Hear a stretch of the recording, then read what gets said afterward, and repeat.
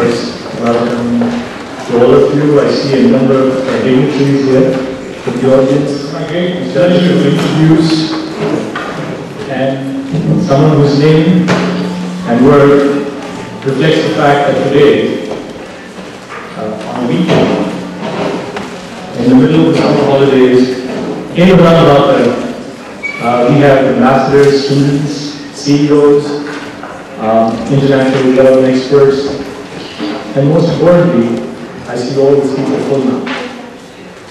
And this is understandable. Professor Mike Walter is one of the most influential thinkers in the field of business strategy and competitiveness. He's really among the first to have married together the analytical side of economics with the more practical approaches of business. And the reason he was able to do this is his rather unique background. I learned from him that he was studying engineering in Princeton, then went to do an MBA at Harvard, and while doing that he was pursuing doctoral courses in economics at Harvard itself, and then became full professor at Harvard, which is the highest professional recognition that can be awarded to a Harvard faculty member. He's currently the Bishop William Lawrence University professor based at Harvard Business School. And in 2001, Harvard Business School and Harvard University jointly created the Institute for Strategy and Competitiveness, which is dedicated to furthering Professor Porter's work. Now, this ability to bring together different disciplines is reflected in Professor Porter's work, which spans issues of competitive strategy, the competitiveness and economic development of nations, states, and regions, and the application of competitive principles to social problems such as healthcare, environment, and corporate responsibility. He's the author of over 17 books and 125 articles. And his course, Microeconomics of Competitiveness, is taught in partnership with more than 80 other universities from every continent, and chairs the new CEO workshop, which is the Harvard Business School program for newly appointed CEOs. The workshop, which is by invitation only, focuses on the challenges that new CEOs face in assuming leadership. In his research, he has introduced breakthrough ideas in business strategy, competitiveness of nations and regions, and competition in society. Professor Porter, his major work there, competitive strategy, techniques for analyzing industries and competitors, is now in its 63rd edition and has been translated into 19 languages.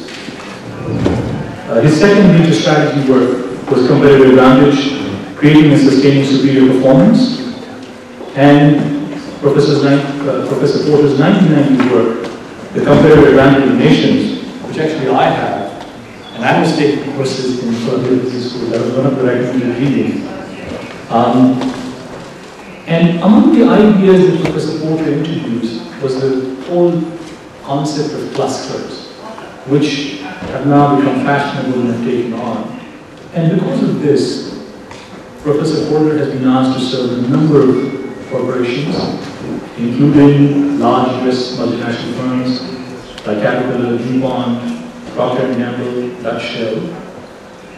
And he's actively assisting governments all over the world and has been advising a number of governments, including Armenia, Colombia, Ireland, Kazakhstan, Nicaragua, Russia, Rwanda, Saudi Arabia, Singapore, Taiwan, and the UK.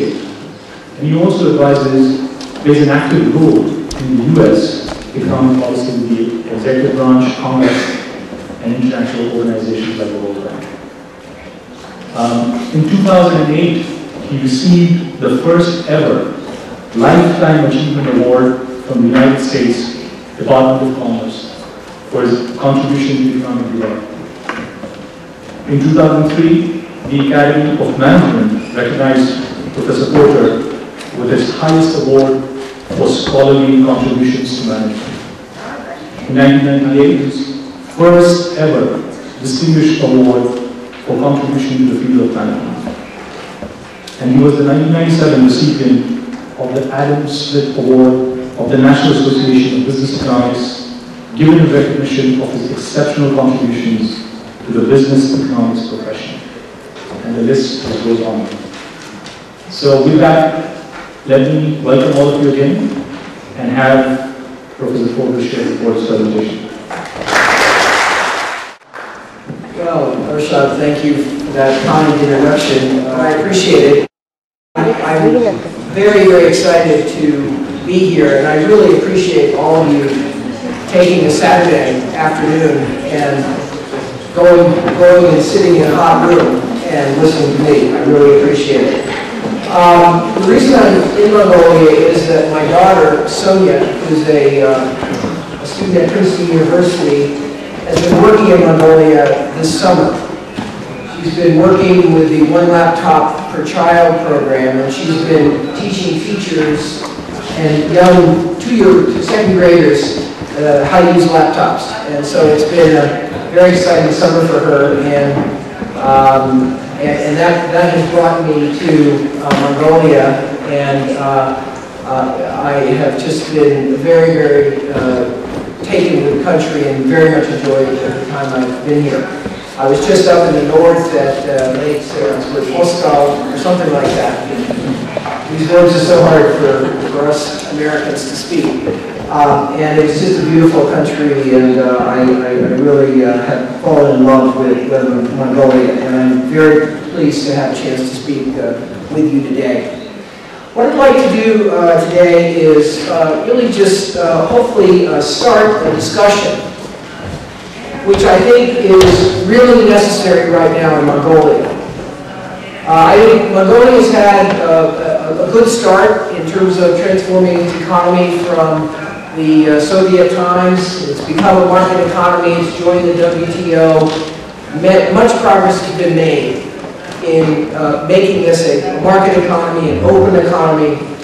But right now I think it's very, very critical that this country make a transition and become a competitive economy.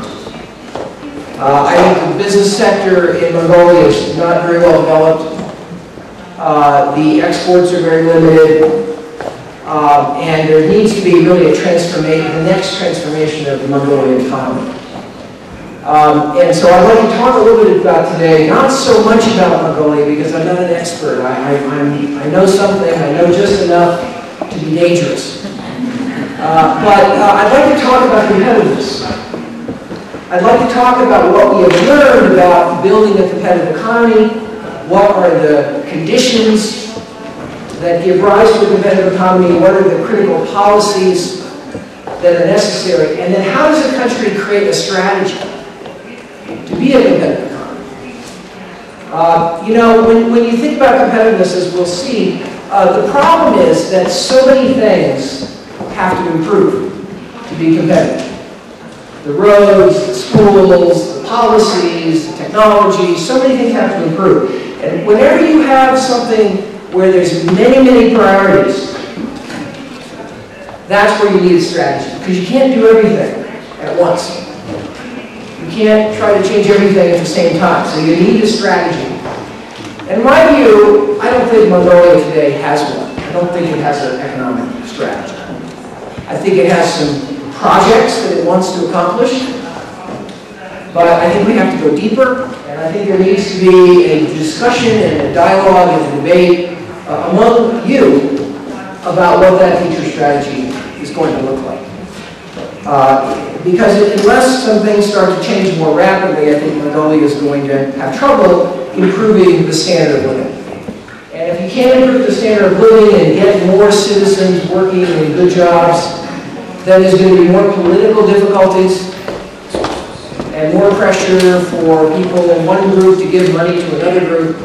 And that's going to actually not work in anybody's interest. So what I'd like to talk about today is competitiveness and economic development. And hopefully we can talk about Mongolia a little bit in the process. I'm going to try to restrained myself to just about 45 minutes or 50 minutes so that we have a lot of time for discussion. Because I'd like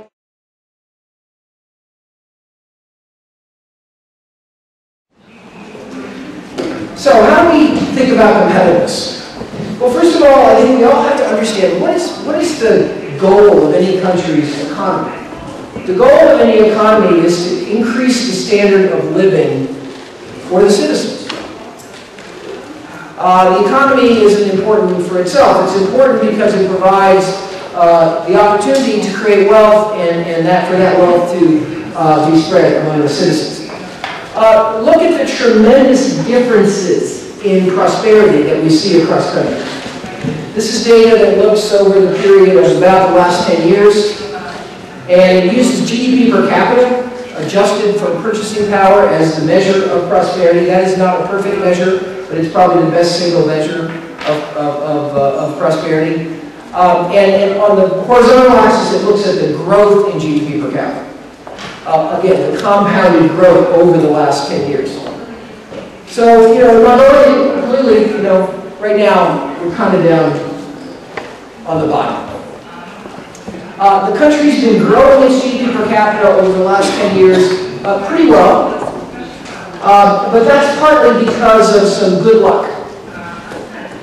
Because commodity prices have gone up. Because the weather's been pretty good.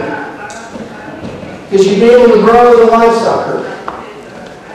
Because the winters have been mine. So this performance in a world where you've had very good luck maybe isn't so exciting. And part of it is a catch-up after the opening of the economy given the end of the Soviet Union. The challenge is, how does Mongolia move up? How does Mongolia become more prosperous? And that's what competitiveness is all about. Competitiveness is about the fundamental underlying causes of prosperity in the economy. Mongolia has done okay, but growth so far is very narrowly based. You all know this. It's very striking. I look at a lot of countries, it's a very narrow economy. Just a few sectors that are now really driving this growth. Although macroeconomic policies have been, in general, moving in the right direction, the growth without rapid productivity improvement is creating macroeconomic challenges that are hard to control. Inflation among those. And political pressure is building in the country. The country's been, in this market phase for some time now. And political pressure is rising because a lot of people perhaps are not feeling so prosperous. And the benefits of this growth are not necessarily getting to all the citizens. And what you find is that if you can't have the political and the economic move together, you have a lot of problems. And that's very scary right now. Because if the political starts clashing with the economic and starts standing in the way of good policies, then, of course, it creates a very difficult challenge to move the economy forward. The fundamental thing that has to happen now that the basic steps have been taken, is to actually start focusing on competitiveness. Mongolia had an effort in the 90s to really focus on competitiveness. There was a competitiveness program. There was a number of international organizations involved in that program. It was a good start, but then it kind of stopped. And attention focused on other issues. I think now is a critical moment. Competitiveness has to rise to the top of the agenda from an economic point of view. Because unless the country is going to be competitive, there's going to be constant stress and strain. Now, what do we mean by competitiveness? Well, competitiveness is actually very simple if you don't get too technical and just think about the concept. The concept of competitiveness has to do with productivity. Productivity is the output, the value of the output that can be created in a day of work. The value of the output that can be created with a hectare of land or with a given unit of natural resources. If you're productive, you can afford to pay yourself a high wage. If you can get a lot of output per day of work, then you can afford to have a high wage. If you're not very productive, then of course you may have to just suffer with a low wage. Productivity determines competitiveness. When we look at how countries progress and whether they're moving ahead in terms of prosperity, what drives that is productivity. Productive countries that get more productive and more productive and more productive get more prosperous. Countries that can't tackle their challenges in terms of productivity, that can't improve efficiency, that can't become more productive, those are the countries that go nowhere. Those are the countries that have constant stress and problems. Now, when we think about the productivity of an economy, there's a couple of very important points that I think we all have to understand. Because I found, as I've worked in other countries, that there's a lot of misunderstanding that stands in the way of good policy. First of all, what we've learned is it doesn't matter so much what particular fields a country competes in. That's not what really determines prosperity. What determines prosperity is not what you do. What determines prosperity is how you do it. Let's take shoes. Shoes doesn't sound like a very exciting industry. Many people say, well, gee, I should be in semiconductors, you know, and not shoes. But what we found is that actually you can be rich making shoes. Let's take the Italians. Italy gets rich making shoes. They export billions and billions of dollars worth of shoes a year. Why do they get rich making shoes? Well, it's because it's how they compete in that field. Italians can sell a pair of shoes for $500 a pair. Why? Because it's very high quality. Because it has wonderful design. Because it has the most wonderful leathers. Because the products have good brand names. Because there's constant innovation in the products that are produced. Italy gets rich making shoes. There are many other countries that make shoes that are poor. It's not the shoes, though, it's how they produce the product. It's because they don't have any skill, there's no technology, there's no sophistication in how they produce. You can be rich doing anything. You can be rich in agriculture, you can be rich in shoes, you can be rich delivering packages, you can be rich doing anything as long as you're highly productive. There's no country can be competitive in anything, everything these days. The global economy is huge. There's many, many industries in the economy. No country can be competitive in everything.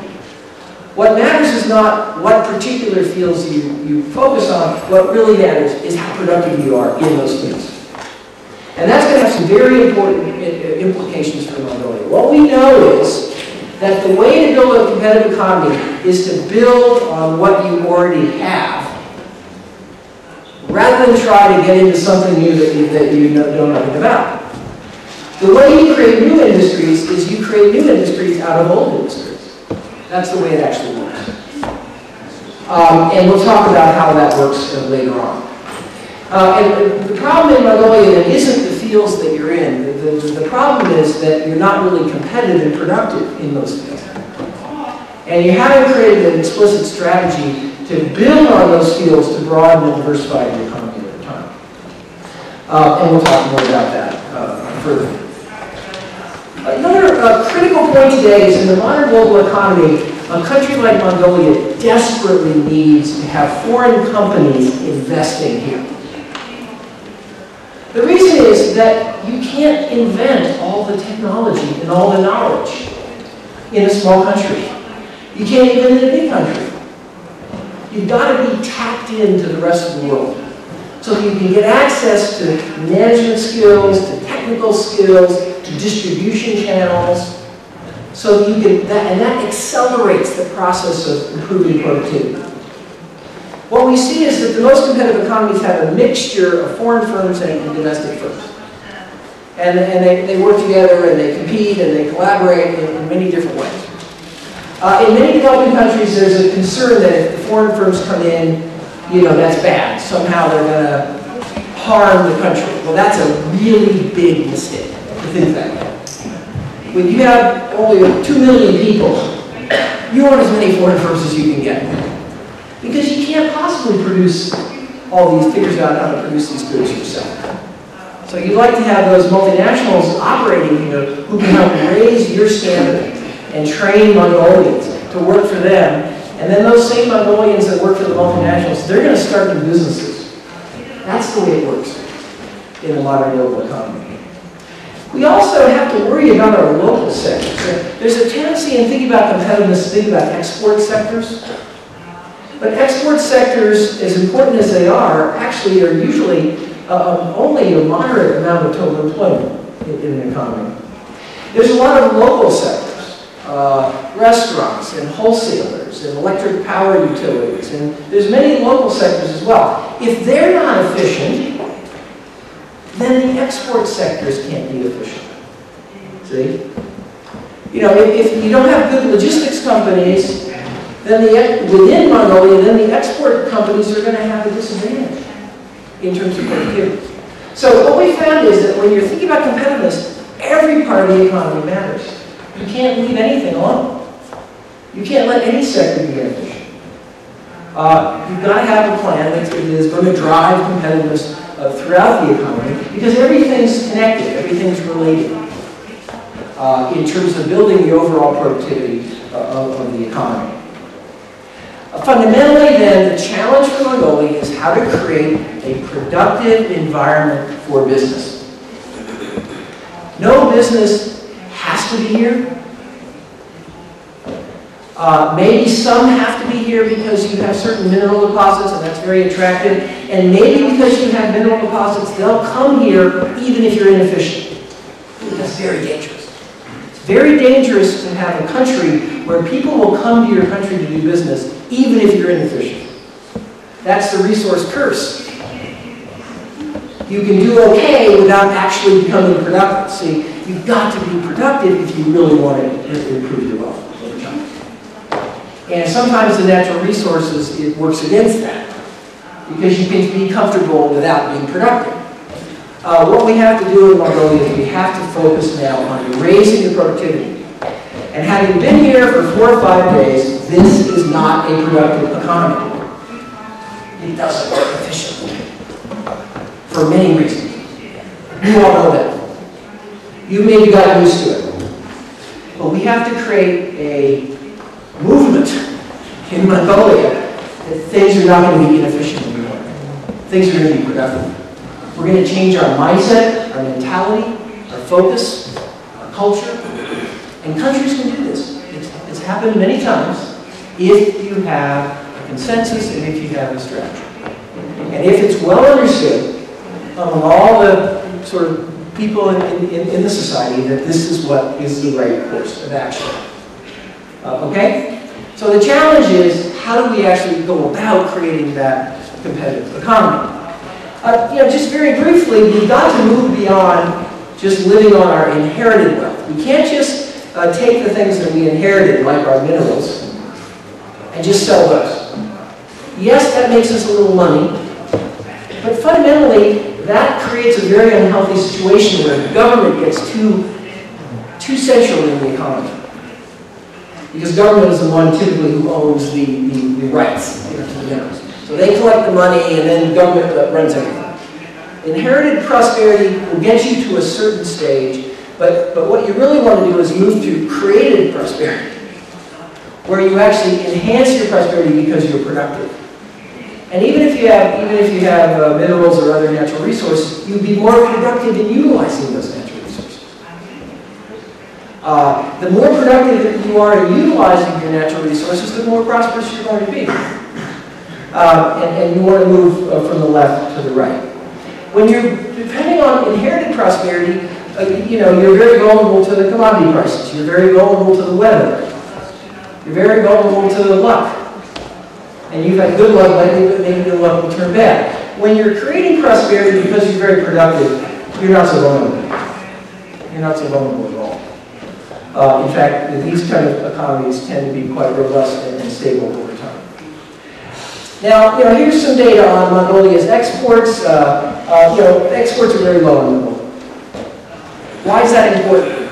Because in the modern global economy, it's impossible for you to be productive in every industry.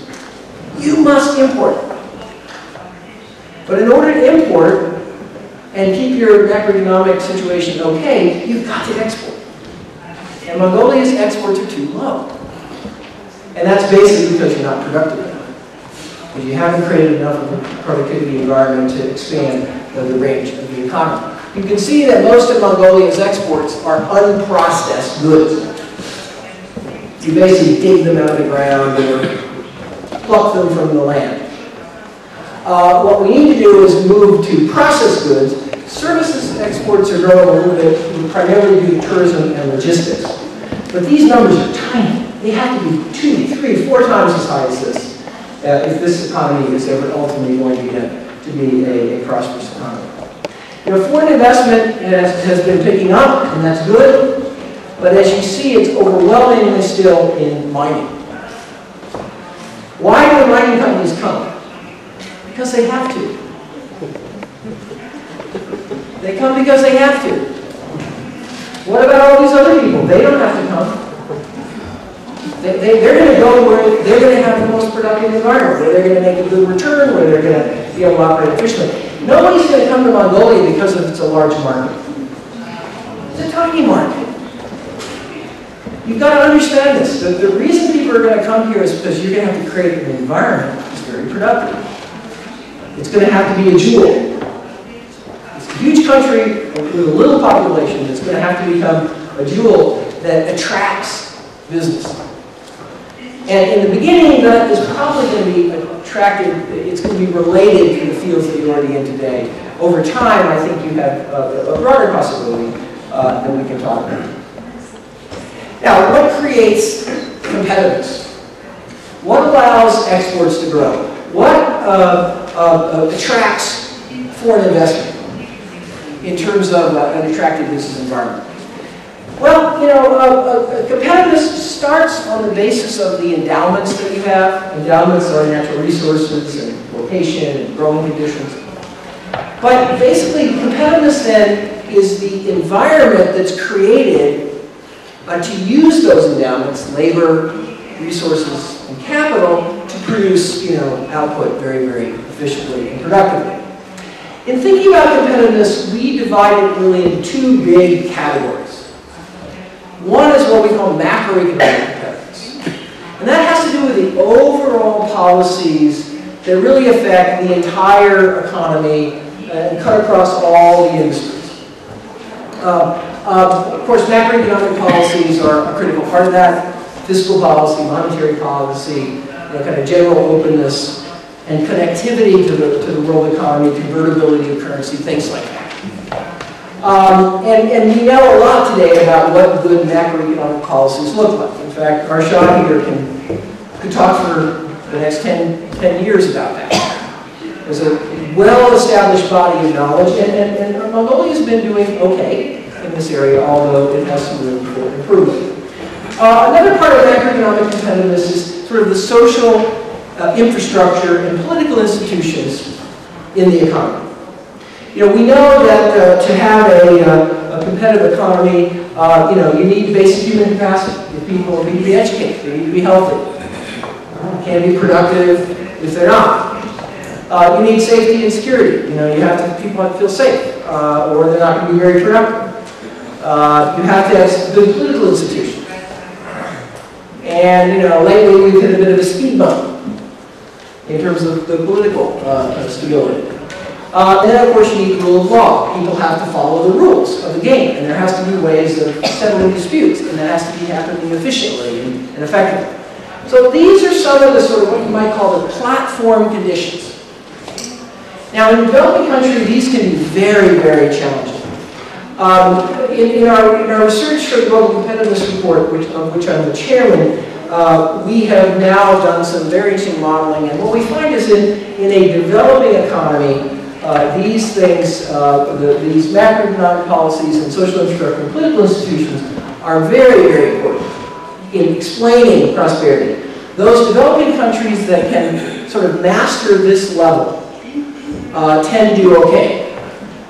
But what we find is that that's not enough. These things, this macroeconomic competitiveness layer, is necessary for prosperity, And it helps a lot when you're a developing country, when you're relatively low income. But to get to really be a high-income country, you have to develop that top layer, which is what we call microeconomic competitiveness. And that's the stuff that's connected very closely to business and to firms. And basically what we've got to create to be a really highly prosperous economy is you've got to create a very high-quality business environment in which firms can operate very, very effectively and efficiently. You need to build clusters. And we'll talk about clusters and what clusters are. A cluster is where you don't just have one or two firms, where you have many firms in the same field that are kind of supporting each other and related to each other. We'll talk about that later. And of course, you need very good companies. Because of course, the productivity of an economy is sort of the sum of the productivity of all the companies in the economy. Sometimes when I talk to government officials, I have to remind them, only firms can actually create wealth. Government is good at harvesting wealth, passing it from one person to another. Particularly governments that have inherited wealth from minerals and oil and things like that. But only firms can actually create wealth. Wealth is created when a firm actually is able to produce a product efficiently enough to actually make a profit operating in that location. And that firm then pays its workers and makes money, and that's how wealth is actually created. So you've got to build a very efficient business sector that is sophisticated in terms of their strategic thinking and their operating practices. And ultimately, this is often the biggest challenge for development.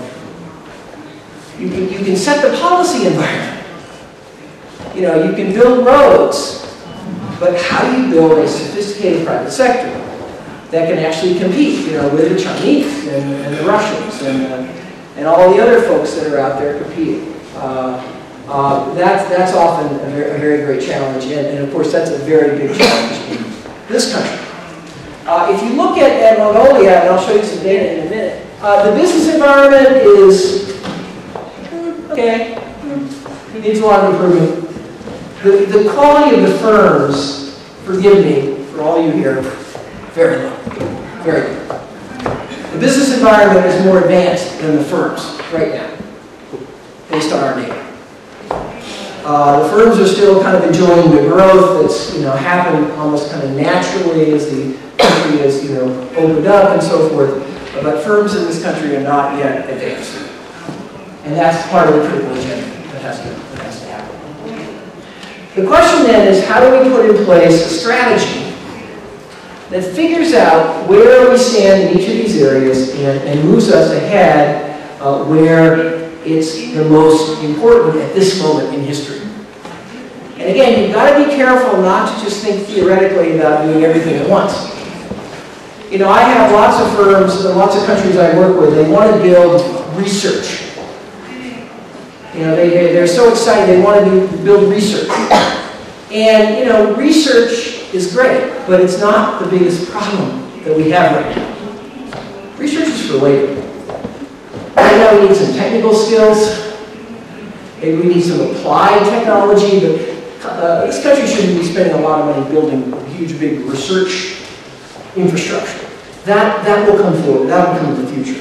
You've got to understand where you are, what the constraints are that are holding you to the next level, and then move on those. Now let's talk a little bit about that. We already talked a little bit about this. One of the kind of critical things in developing countries having to do with macroeconomic competitiveness is, of course, rule of law and corruption. At least some of the rankings show that Mongolia is doing pretty well here compared to some of your neighbors. Sort of what I hear, though, is it might be getting worse. So it's been pretty good, but I think this is a stress point. If you look at some of the other indices, it's showing a little bit of a decline. This is a critical problem. Because again, the mining companies are still going to come. because they have to. And they'll put up with it, and they'll do whatever they have to do the deals to get access to the resources. But other kinds of companies are going to be scared away. So this is something that, as a little country without a huge population that attracts a lot of investment because of the market, you've got to get this right. And this has got to be something where only the citizens can get this right. This has to become something where you insist that government runs this way. And you get that message across. And again, we can talk about that in the Q&A if you want.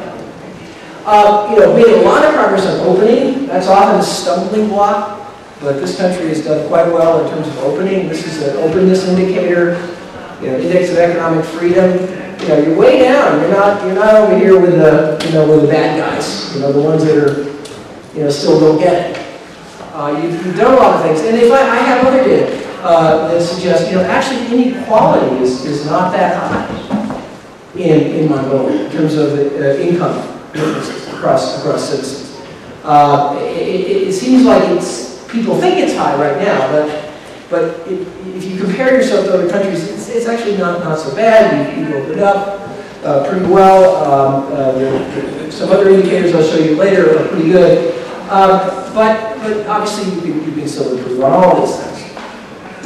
Now, if you look on the microeconomic side, here Mongolia's position is much less attractive.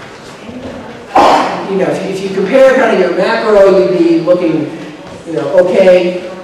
If you look on the micro, you drop. And you've been a part of the Global Competitiveness Report for 2 years now. This is something that I chair. And this part of it is really on the microeconomic side. And the first year, you came in at number 96 on the micro side. But you can see that the rank has fallen a little bit. So again, what we're measuring is that competitiveness is actually not improving, it's actually slipping, at least recently. Now, I was hoping that I could talk to you about the new data for the new report that's going to be issued in the fall. I have the data back at Harvard, but unfortunately we couldn't process it. So I don't know what's going to happen this year. You can see that the business environment is ranked somewhat higher than the companies in terms of their sophistication. Now, let's talk about the elements of micro-competitiveness. First is the business environment. The business environment can be seen as really having 4 elements. One is the inputs to business, the labor, the quality of the labor, the skill, the physical infrastructure, the electricity, the roads, the airports, and so forth. Third is the access to capital, efficient, low-cost capital at reasonable interest rates. And you can see. The basic theory is that if you're going to be more productive, you have to have better inputs. You can't be productive if the roads are bad. You can't be productive if it takes a long time to do things because you have a lot of permitting and licensing that's very cumbersome. You can't be very productive if your workers aren't educated and skilled. So basically the theory says that you have to raise the quality of the inputs and keep raising them and raising them and raising them and raising them. And if you want to be a really advanced economy, you've got to get to the bottom of the list. You've got to build not just the people and the capital and the infrastructure, but you've got to build the scientific and technological capability. You're a long way away from having to worry about that. You need to improve technical capability, probably not scientific capability quite yet. When you get to be a GDP per capita of 10,000 or 12,000 or 15,000, which hopefully will come soon, then you'll have to start focusing on those issues. Second part of the business environment has to do with the rules that govern competition. We call it the context for strategy and rivalry. That has to do with the tax system, whether they're investment incentives or whether tax works against investment. It has to do with protecting intellectual property so that people don't steal each other's ideas. It has to do with the competition laws and whether there's a lot of competition within the country. One of the strongest findings that we have over the years gotten many, many times is if you don't have to compete at home, then you're probably not going to be able to compete somewhere else. So anybody that's protected at home, that has a monopoly at home, that has too much market power, is almost never going to be internationally successful. So that says that one of the critical economic policies is always to really open up internal competition. In America, we call this antitrust. In other parts of the world, they call it competition policy. The idea is that firms have to compete fairly. They can't abuse their power. They can't agree together not to compete, things like that. So that's part of the environment in which competition takes place, the rules of the game. What you want is rules that favor productivity. And those kind of economies move forward. If you can win in this country by knowing somebody or having a relationship with a minister or being from a good family, if that's the way you win in this country, that's bad for competitiveness. And so the question is, have you created an environment where productivity wins, or have you created an environment where other things win? That's often an interesting way to think about the state of a particular country. A third part of the business environment has to do with the nature of needs in the country, the nature of the customer and business needs. And the basic idea here is that to be competitive, you benefit from having demanding customers. Customers who want something good. Customers who care about quality. How do you create this kind of demand? Well, it has to do partly with just how well educated customers are, how knowledgeable they are, but it also has to do with some public policies, like, for example, are there standards for quality for various goods in the country? Does the consumer have the ability to get a refund if they get a product that doesn't work? It's called consumer protection. If you're going to build competitiveness, you want to give your consumers some power to demand what they deserve and to expect good service. Whereas if you're in a country where the consumer just kind of takes whatever you give them, that's not likely to create an environment where the firms in that country are going to do very well in terms of competing internationally or even in the region. And the fourth part of the business environment has to do with the availability of supporting industries, supplier industries. Now, this is just, there's many data sets that allow us to look at the business environment. This is the World Bank doing business finding. You can see that the dotted lines are the median ranking for East Asia and Pacific. That's a pretty high standard. You can see that Mongolia does pretty well on some areas. And this, Arshad can recite this data in his sleep. He knows all of this much more than I. But you can see on the right that there are certain areas where you see the red where Mongolia needs to improve. So paying taxes. So the tax system here doesn't make much sense. I mean, it has a funny set of deductions. It's just out of line with a competitive tax system. That's just an example. There seems to be even though trade is open, it seems to be hard to do it. Partly because of customs processing and things like that. So this gives you a snapshot. Now, here's some more numbers. This is from the Global Competitiveness Report survey.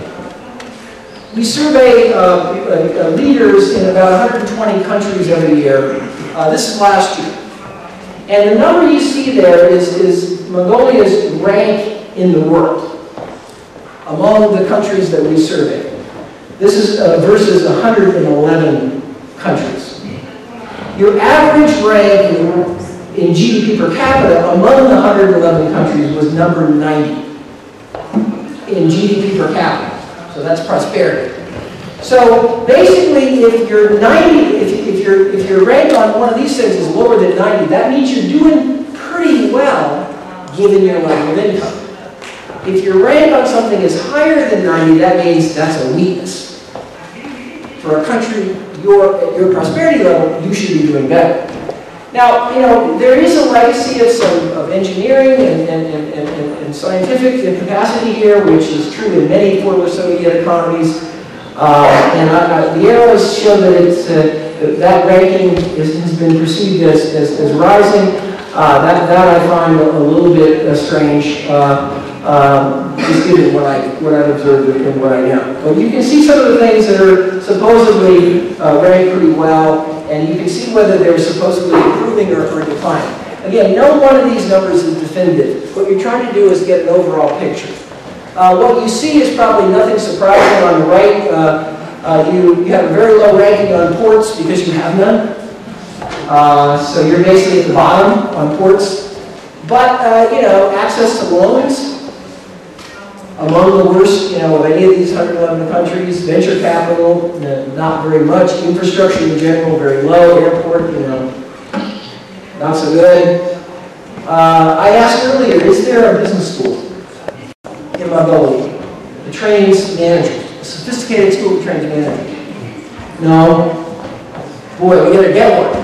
If having sophisticated businesses is critical to having a productive economy, then how are we gonna have sophisticated managers? They're just gonna dream it up in their sleep. No, they gotta be trained. You know, we had one Mongolian student at Harvard Business School that I'm aware of. One. And we need more. You know, I had 3 Kazakhs last year. I had 3 Kazakhs in my class, my competitiveness class. Because Kazakhs have a program to send students all over the world to get training. They have a special program at Harvard. And they put money, that's the way they're spending their money now. They're trying to jumpstart their sophistication in terms of their managerial group. You can see some of the issues, and go back and look at these things and think about it, and see if they make sense to you given your on-the-ground experience. In terms of the context, the rules of the game, you know, not so great property rights, still some trade barriers. We're sort of open in terms of formally open, but trade process isn't working that smoothly. You know, a little bit too much favoritism, not that good at intellectual property protection. On the demand side, you know, very weak environmental regulations. Again, you know, sometimes developing countries think that they can't afford to have environmental regulations because it's too costly. And my experience has been that developing countries can't afford not to have environmental regulations. Because it's only through environmental regulations that you start to raise your standard of practice. And when you have a beautiful, pristine country like this, it's going to turn out to be one of your greatest assets if you can preserve it. And so, you know, this is I'm very nervous to see this low ranking. You know, government purchasing is not that transparent and not that quality oriented yet. And in terms of supplier availability is very weak. Have some technical and research capacity, again, a legacy here, but in terms of, you know, are there enough suppliers, are they good quality, is there machinery capability, you know, in the country? The answer is not so good. So this is just an indication. Lots of issues. Every country has issues. Every country in your situation would have issues like this.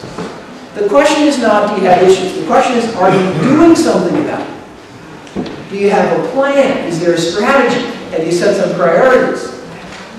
Is there an action program? Is the government working together with the private sector to make things better? And the answer is, maybe I haven't seen it yet, but I think we can do better in this country. This looks at the sort of overall rate of improvement in competitiveness. This is again from the Global Competitiveness Report. The countries on the right-hand side are making rapid improvements in competitiveness based on our data. The countries on the left-hand side of the line are not making such rapid improvement right now. This is over the last couple of years. Again, unfortunately, we're on the wrong side. Not making very rapid improvement. And again, that pretty much fits with my impression just having been here. Now, to be fair, I haven't been touring companies. I've been bumping up and down on the roads. Now, the one thing I found here was Coke Light, my favorite drink. So I was very happy about that. But aside from that, my experience has been, yes, this is probably pretty accurate.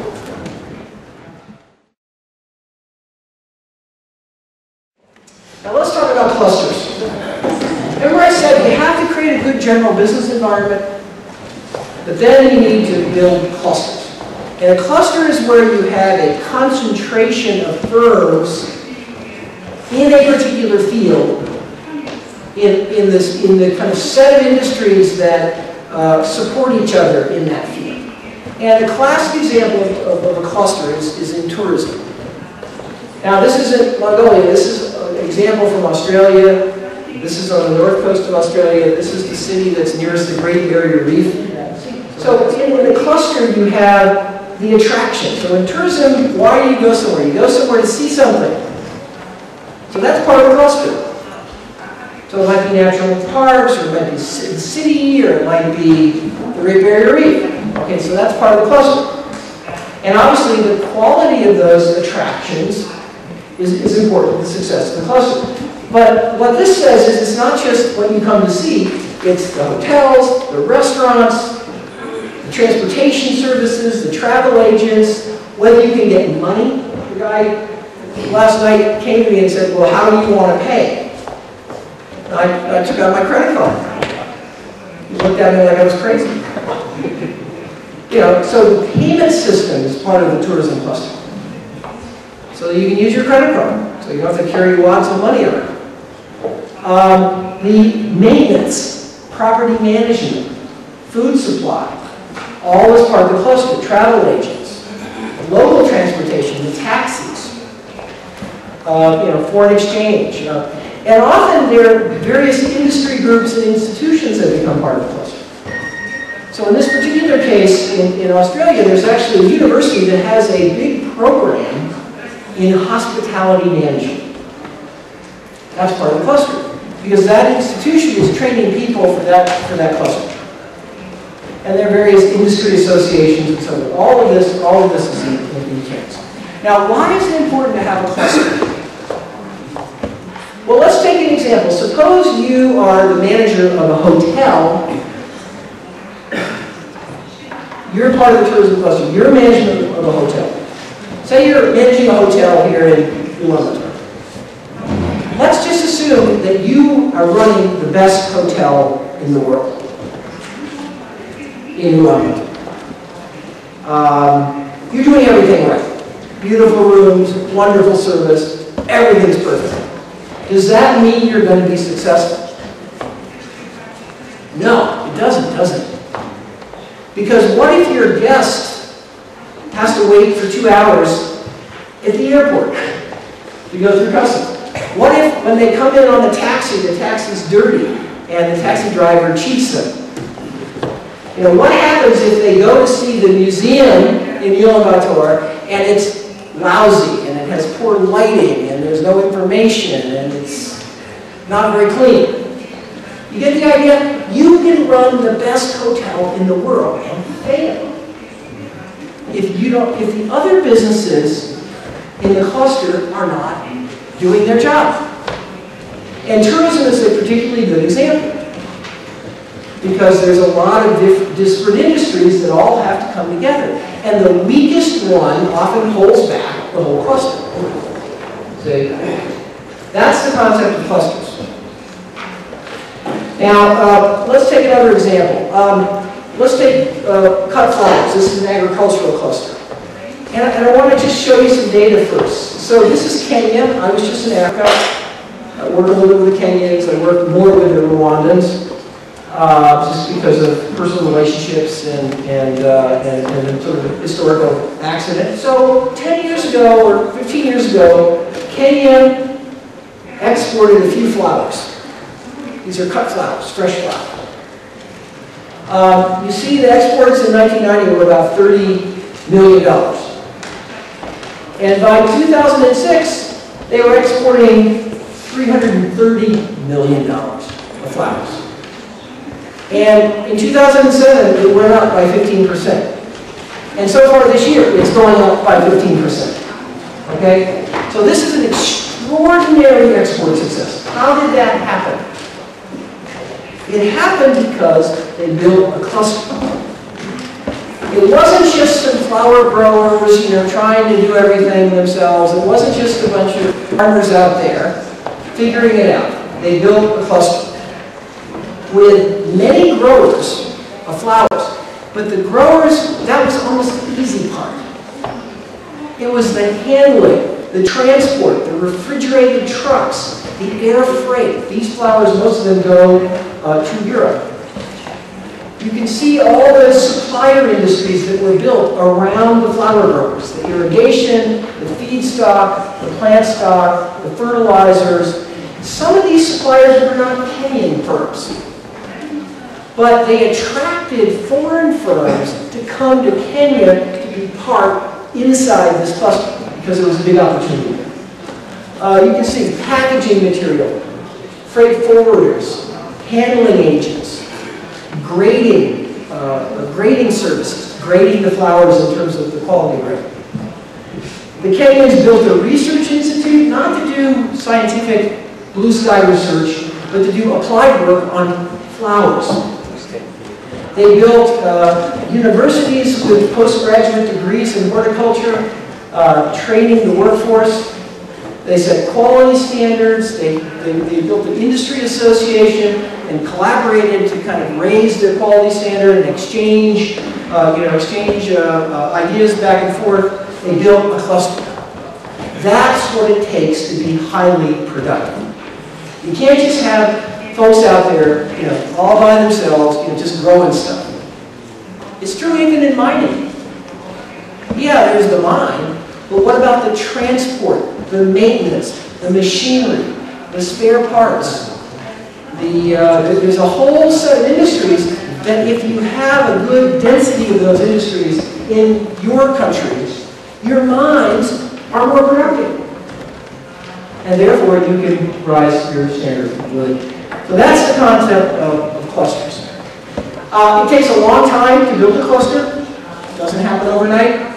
This is sort of a timeline for Australia in wine.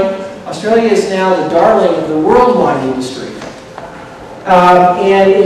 They started a long time ago, but look at the steps. They built universities in that field. They attracted foreign technology.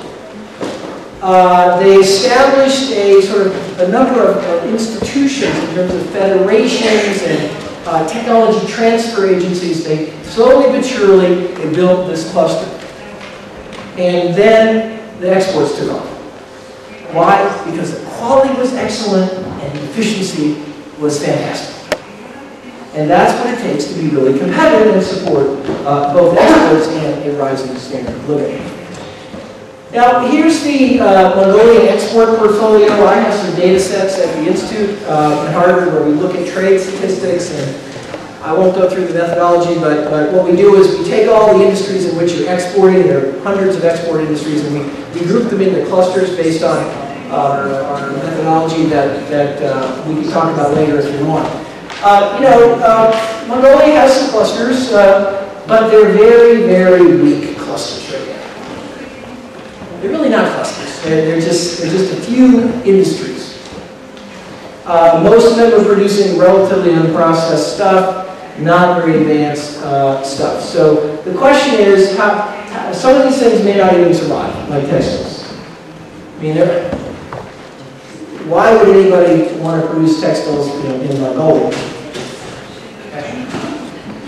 Historical accident, trade ports. That's the reason. They have been here. But what's our inherent advantage there? Not clear. But some of these other areas, there are some advantages that we can build on, but right now, we have not built on them very well. This is quite remarkable in how small a number of actual export clusters there are in the economy and how narrow they are. The clusters are often connected. That is, the clusters often overlap and they share industries. So for example, if you're oil and gas, that kind of overlaps with chemicals. Because there's common technology and common feedstocks and supply relationships and logistics and plastics is also closely related. If you're in agriculture, that's often closely related to logistics. Again, these are not just our guesses. This is based on actual statistical data looking very deeply at the economic geography of large economies like the US. And what this says is that when you're trying to build an economy What you're doing is you're building clusters, and then you're moving interrelated clusters. And that's the way it actually works. This slide is a stretch because in San Diego, of course, that's in the US, it's a very advanced economy. But you might want to see how that economy got built. And on this slide, you see the major clusters in the San Diego, which is Southern California economy. And if you trace them back, they start out with just sand and sun. Good climate. And then a little later on, the city was able to attract the US Navy's Western Fleet headquarters. So all the US Navy ships were based in San Diego. And the reason that happened was that the leadership had a nice harbor, and they worked really, really hard to attract the Navy. And then much later on, they were very lucky to start in biosciences, a little seed of biosciences. And the story goes that Jonas Salk, who you all may have heard of, who invented the polio vaccine. He was on a trip to San Diego, and he lived in Pittsburgh. And for those of you that know Pittsburgh, it's not quite as cold as Mongolia in the winter, but it's pretty cold. And Salk was out, San Diego is a wonderful, beautiful, warm place, and he was out on vacation. And some of the leaders from the community said, look, we'll give you land, and we'll give you buildings, and we'll help you if you would set up a research institute. And he said, yes, I guess he'd like the weather. And it was really that institute that led to the whole bioscience cluster. But what I think you need to see here is that these clusters are connected. The hospitality gave rise to logistics, to move the people in and out. And then the Navy gave rise to a defense business to supply the Navy. But once they built that technology, that led into power generation and communications equipment. And now, you see sporting and leather goods. I don't know if you have any golfers in the room, but pretty much all the golf clubs, the very high-end golf clubs in the world, are made in this region. A company called Callaway, TaylorMade. And that happened because the pioneer of the new era of golf clubs that were titanium and composite materials started his company in San Diego, where kind of composite material technology merged with hospitality, tourism, and wonderful golf courses. And out of that came a whole new cluster in golf and sports equipment. So the way you build an economy is you, first of all, you build up what you have and make it as advanced and sophisticated as you can.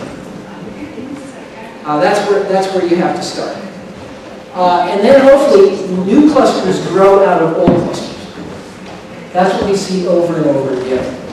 And the question is, how do we do that here? Okay, I have to go quickly because we're running out of time. In terms of firm sophistication, let's get through this. But basically, how do we make firms more sophisticated? We've got to raise their abilities in all of these areas in the value chain. We've got to help production improve, marketing improve, supply chain improve, and quality management, purchasing, and so forth. And this is a process, again, that we'll talk about a little bit later. In terms of companies here, again, the companies get pretty low ratings on many of the things that we serve. When we think about economies, we also have to remember that we have to think about multiple levels of geography. Most of economic policy really is framed in terms of national policy for nations. But what we find is that actually there are many, many things that affect competitiveness that are not actually national. They actually are regional or local. And so whenever we develop economic policy, we have to recognize that actually that regional economies, states, provinces, cities, often have very different economies because they have different circumstances, even though they're within the same country. This just shows you how diverse the U.S. economy is. Now, of course, this is a huge place. And you know, as this economy gets more advanced, it's not going to look the same across the whole country. In fact, each region is going to need to find its areas where it can build up productivity. And that's going to be tough in some regions because there's very little activity there. But whenever you're setting economic policy for competitiveness, you can't just do the national policies. You have to actually provide a lot of encouragement for each region to improve itself and try to build up its economy. And take responsibility for that. It's a big mistake to have all of economic policy just done by the folks in the national capital. The more decentralized you can make economic policy, the more you can collaborate at multiple levels of government, we find, the better things often go. One of the great strengths of the United States is that each state and each city takes a lot of responsibility for its economic policy. This doesn't wait for Washington, thank goodness. We don't wait for Washington. You see that in China. You know, you see these cities, you know, the Shanghai region, they've really focused on building themselves up. They're not just waiting for Beijing. So I think as in any country that's so large as this, we have to not just think nationally, we also have to think about how to build up our regions. Similarly, we've got to think about our neighbors. Again, in the global economy, the neighborhood that you're in is very important. And of course, here we are surrounded by these giant economies, and you know, just a little tiny touch of Kazakhstan, or it's close. It must be an interesting place in the world, that little spot there. So the question is, how do we integrate economically with our neighbors? Particularly since our neighbors are somewhat more advanced than we are, in some respects anyway. If we can have a good strategy for the right kind of economic integration, that can also accelerate our ability to improve our productivity. And again, I don't have time to talk about the details there, but I have some slides that you can look at in terms of how to capture synergies across borders. Rather than try to do everything within a border, how do you capture synergies across borders in power generation, in logistics, and many other fields? This is an example. I've done some work in Central America where there's 7 countries, and basically they have a logistics strategy for the whole region. Because they understand that it's kind of silly to think about logistics just for one country, when other countries are there. You're so spread out, the issues are somewhat different here, but the principle, I think, is the same. We can talk about that. The final kind of general comment I'd like to make is about the process of development. And here there's been a very, very sharp change in the process of development, the way it's practiced in the successful countries. The old model is a government-driven model. Government calls the shots, government makes the investments, government decides what to do, and that's kind of the end of it. The new model of development, given the more complex economy that we're in today, the more knowledge-based economy that we're in today, is a collaborative model. You need to create a process where not only the national government works on it, but the regional governments are working with the national government. The private sector is working with the public sector. There's kind of dialogue and a discussion about, what are the challenges, what are the needs, what do we need to fix, what is government doing badly, what is government doing well, and that's the nature of the process. Universities are often a big part of that process as they get stronger. How do we create this kind of collaborative process in this country? My impression is that so far it's been heavily government-driven. So the question is, how do you change that? Which is part of the way of building up the private sector.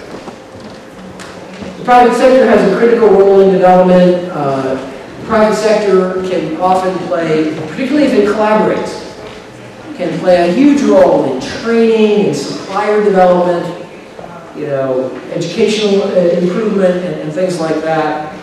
Indeed, if you can mobilize the private sector, that just accelerates the process. Now, just to conclude, what I've talked about is sort of a large body of learning about what does it take to be competitive. And the answer is it takes like thousands of things. Lots of things matter. And as I said earlier, that creates a struggle. Because it's not just a free trade agreement, Free trade agreements are good, but that's just one little part of the overall picture of competitiveness.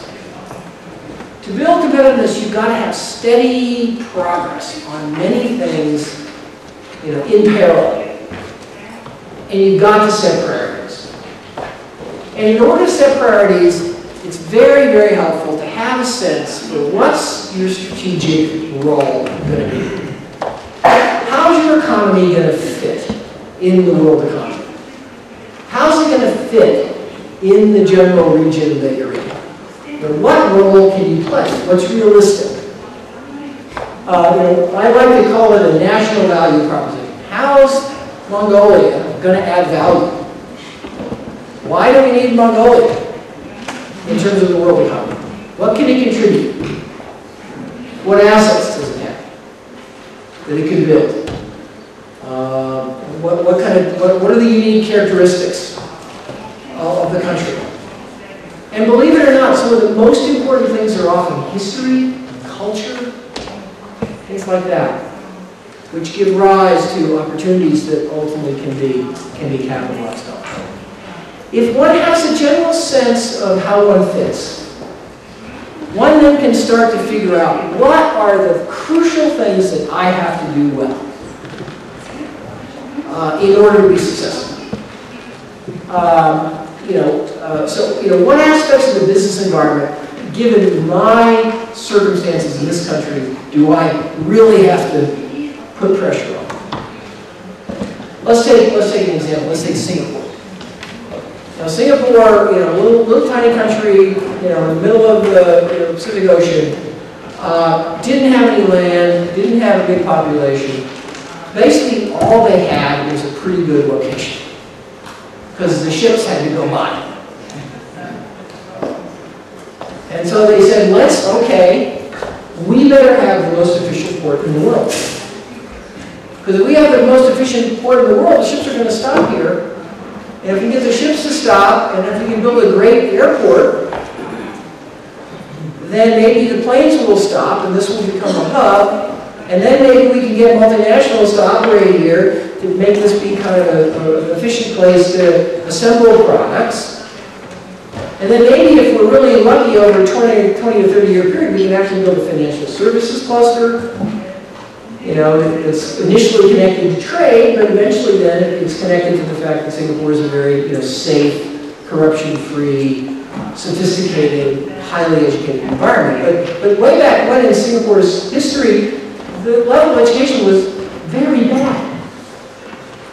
They built that. They built that over a 10 or 20, 30-year period. One step at a time. And each step, they kind of knew what their priorities were. And that's what we have to create for Mongolia.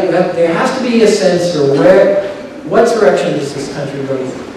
It can change. It can be modified. It doesn't have to stay forever. But if we just make a list of the priorities, then we're going to have 100 priorities. I mean, I've just been here for 3 days, and I can tell you there's at least 100 things that need improvement. So then we're going to have a list of 100 priorities, and then we're not going to get any of them done. See, that's the challenge of development. And so the question is, how do we develop a sense of strategy? I was just in Rwanda, where I have been working for about 6 or 7 years, because I know the president of the country really well. And it's kind of an inspiring place. They had a genocide, it's totally destroyed. And they got to start over. I say that like it's positive. They got to start over. They had nothing. Their skilled people were killed. Their institutions were destroyed, but they got to start over. And so, we've been now about 10 years after the genocide, and Rwanda's had a pretty clear sense of strategy. It's doing quite well. It has very limited economic base, but what it's trying to do is actually create some uniquenesses. For example, Rwanda is probably the most corruption-free country in Africa. It's very safe, it's very clean, it's very stable. It's cool because it's in the mountains. And it's landlocked like you are, but it's much smaller, obviously. And we've been trying to figure out, what could be a strategic direction for Rwanda. You can see some of the implications of that thinking here. For example, it doesn't make any sense for Rwanda to try to create goods that are bulky and try to export. They'll never be efficient in terms of bulky goods that have to be shipped on the land, at least not for the next 25 years. So they're focused on more niche products, air shippable goods, including of course, tourists who come. So here's Rwanda's agenda right now. We presented this to the cabinet just last week. And we're constantly refining this agenda. Given where Rwanda stands, given its state of its economy, what are the crucial things we just have to get done? Land use. Rwanda is a country where every little bit of land it's just a tiny parcel of 1 or 2 hectares, and there's a house on it. And there's no way to be productive in agriculture if you've got all these little bits of land and everybody's living there. So they've got to restructure land use. That requires a property licensing registration system, the ability to trade land, form cooperatives, and that kind of stuff. You can see the priorities. Airport obviously is crucial. There's a tremendous energy shortage in that region. Need for urbanization. One of the things we worked on in Rwanda was we wanted to make the capital city feel like a capital city. So we put in sidewalks. And now there's no dust, like you see in every other African city. And now there's flowers planted.